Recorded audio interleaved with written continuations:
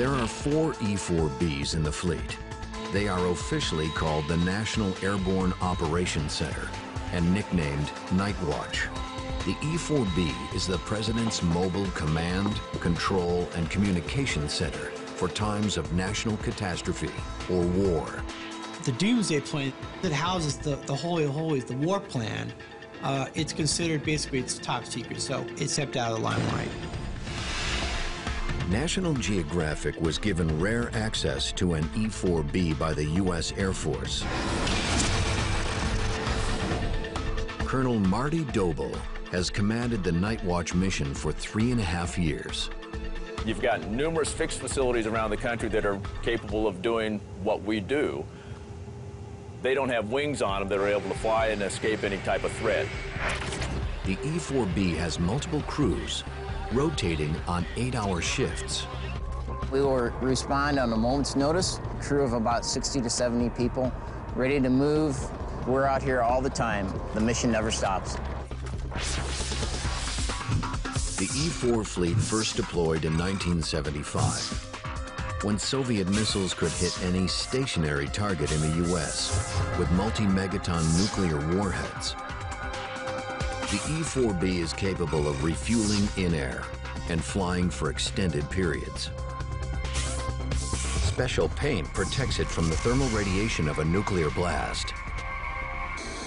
The plane we're about to go on is 750125. It's the youngest of the 4 aircraft that we have. The main deck of the E-4B is divided into compartments, including executive quarters, a battle staff area, and a communications area.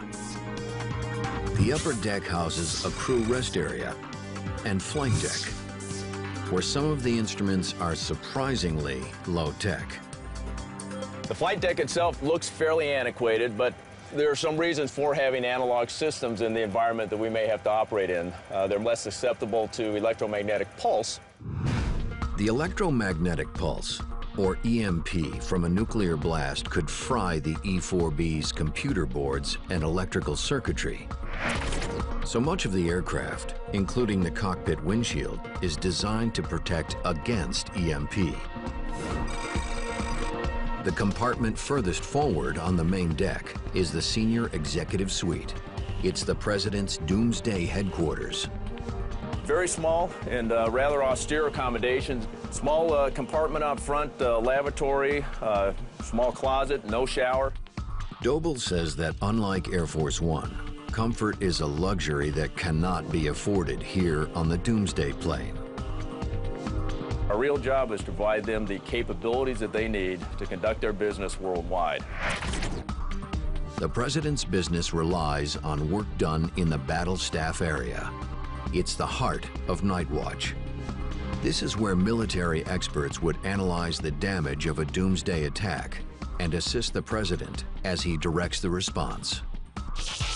The distinctive hump, called a ray dome, houses some of the 67 different satellite dishes and antennas on the outside of the plane. The E-4B has dozens of different means of communication, from open to encrypted, low frequency to high. It has everything from voice over IP to teletypes, a technology first introduced in 1924. We have submarine forces, we have aircraft, we have troops that are in trenches around the world. So you want to make sure that you are going out over every possible means to ensure that any messages that need to be transmitted are transmitted and received.